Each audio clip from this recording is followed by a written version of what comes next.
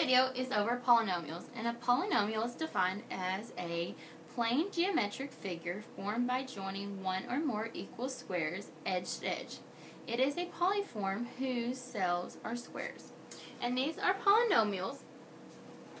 One polynomial is classified as a monomial, 2 as a domino, 3 as a trinomial, 4 as a tetramial, and 5 as a pentramial.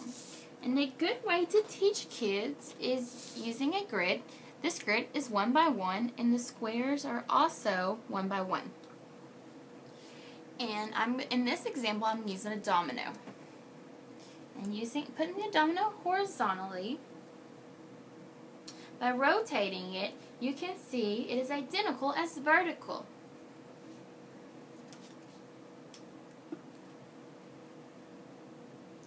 The rule for polynomials is that two shapes can fit on top of one another by rotating or reflecting.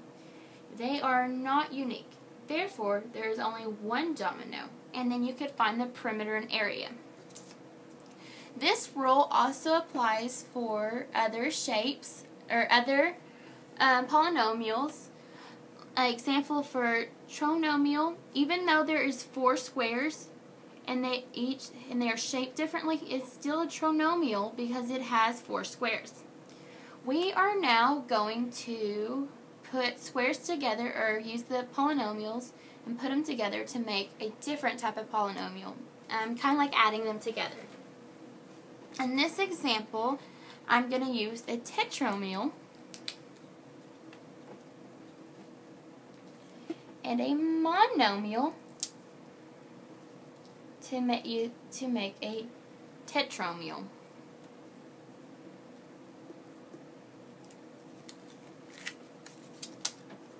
And see, that makes a tetramial.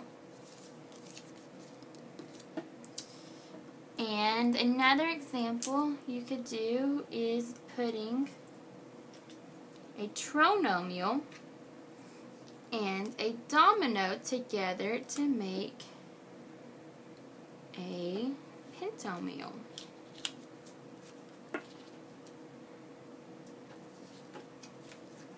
And each time you could show how, if you reflect it or slide it, or one of those, how it is still the same polynomial, and then you could find the perimeter and area.